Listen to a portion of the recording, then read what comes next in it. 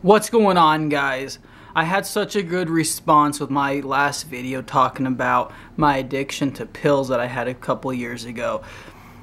Well, September is Suicide Prevention Awareness Month. And as you guys know from my last video, I talked briefly on my couple attempts of suicide. In this video, I really want to talk to those of you who have issues, who have suicidal thoughts or tendencies, or those of you who know somebody who has those thoughts. For me, it stemmed from depression. I wasn't happy with my job. I wasn't happy with the place I was living at. I wasn't happy with what I was doing in life. I wasn't happy with where I was in life. Tons of different things why I felt the way I did. And you know what? I would have people say, oh, just get over it, or oh, just change your mood, or oh, just do this.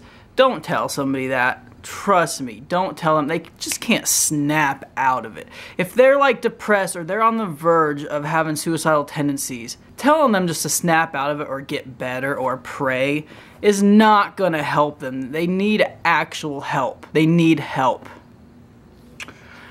Man, I've gotta tell you, I'll tell you both stories. The first time I was taking pills, as you guys know in the last video, and at one point I was at my mindset wasn't, it was bad, but it wasn't as bad as the next story. I took a handful of pills and I popped them, and it should have been more than enough. I was so mentally weak and numb. I was numb, like I didn't care. It was so weird. I was numb. I didn't care. It's like, let's just get this over with. I had in my mindset at the time, nothing's gonna be better. Don't tell people, oh, you're a coward for committing suicide because you made a decision based off of a one-time thing or off of a situation that can get better. Don't call somebody a coward for being suicidal. They've got something wrong and they need help. That's the biggest thing. Don't criticize somebody who's suicidal and go, oh, that person's crazy or that person's suicidal. Go find them some help. Go talk to them. Go have somebody talk to them who you know will help or who will have a chance of helping them, like a therapist or a psychologist. But with my story, I just took the pills. I was mentally gone and I said, okay, I'm ready. And what happened, and I was also, at that time, I was numb, but some things had also set me off, so I was numb, but also angry. I don't know how to describe it, but some of you may know what I'm talking about. I said, screw it. Down the hatch, laid on the couch, and I was puking because I got really sick, really dizzy, and I just started puking up the pills, and I passed out and woke up the next morning, luckily. The second time, I was far more mentally gone. This was probably about a month later. My mental stability was going down and down. It was so bad.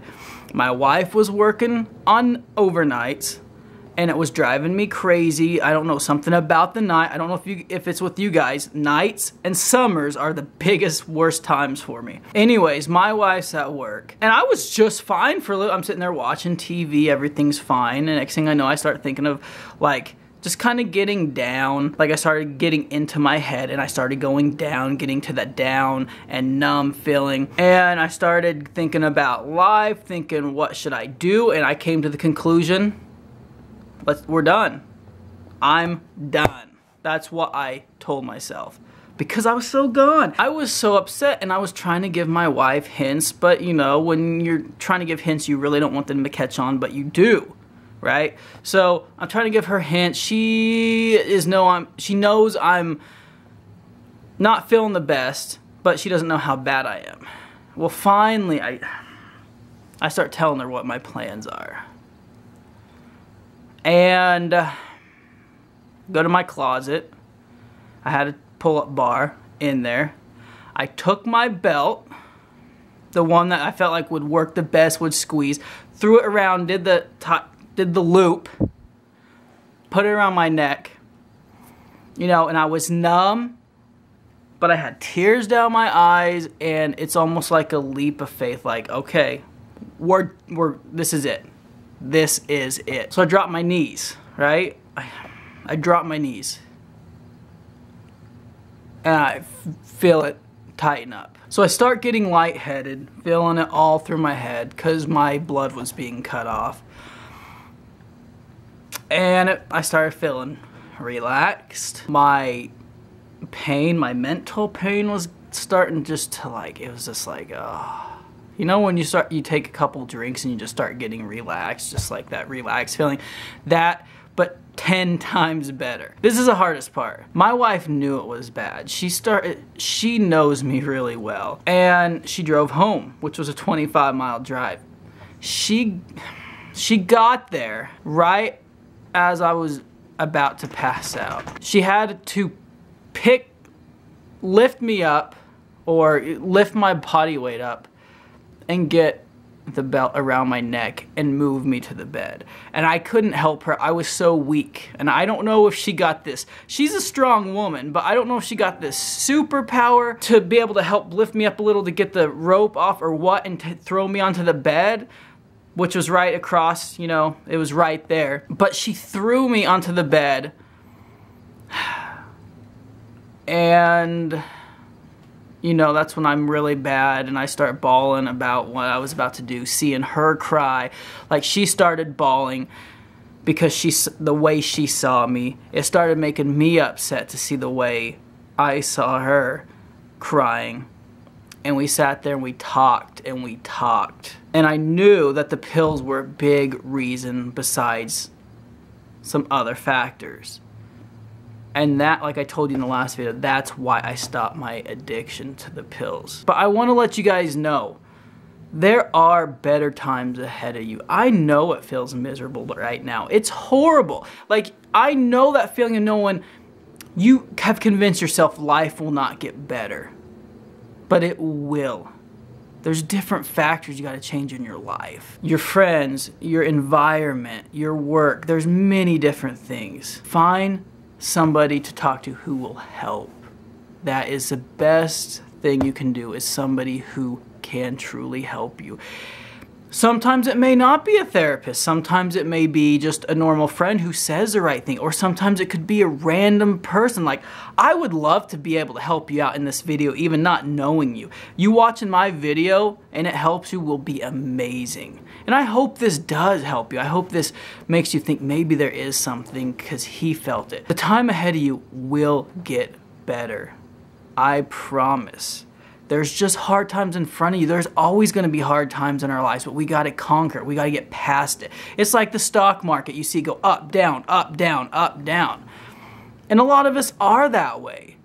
And we've got to get past it. We've got to deal with it. I know this video is running long, but I just want to get to the hearts of you who I'm talking to, who are going through this, because it's one of the worst things in the world. So many people know, they can see physical injuries. Oh, that person broke his arm. They must not be that good. But they can't see in the mind. So if somebody just had a meltdown, about to kill themselves, and then they go into work the next day, a lot of people aren't gonna see that or know it, because it's mental. And a lot of people who do know it may or will not care because it's mental. Oh, it's not an arm in a sling, so he's just fine. So now I'm talking to those of you who thinks it's not a physical injury, so it's no big deal. It can be worse than a physical injury in certain aspects. So treat it like a physical injury. You can't tell a deaf person to start hearing. Oh, snap out of it, start hearing. So why are you gonna be telling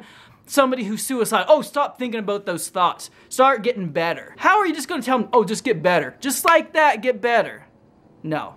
No. Anyways, I promise you guys it will get better. Talk to me if you need to. Find somebody you know that will help you get through it. I know those thoughts of it won't get better, it won't get better, it won't get better.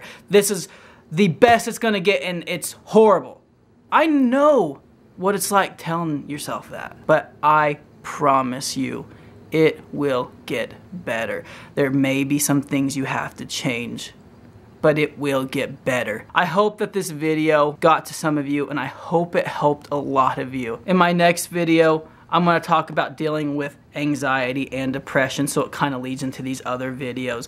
But I will be talking about anxiety and depression and how it affect my life, how it affect my last job that I had to quit because of it. I'll give you the whole scoop, and I know there's probably a lot of you out there who do have anxiety or depression or both. Thank you for watching my video. I hope that this helps you or somebody you know. Please share if you feel like this will help somebody, because it's tough when you're in that mental low.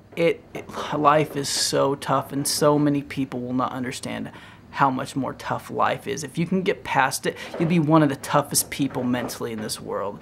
So thank you for watching, guys. I hope this helped you out, and stay tuned for another video like this. That's gonna be it, and I'll talk to you guys later. Peace.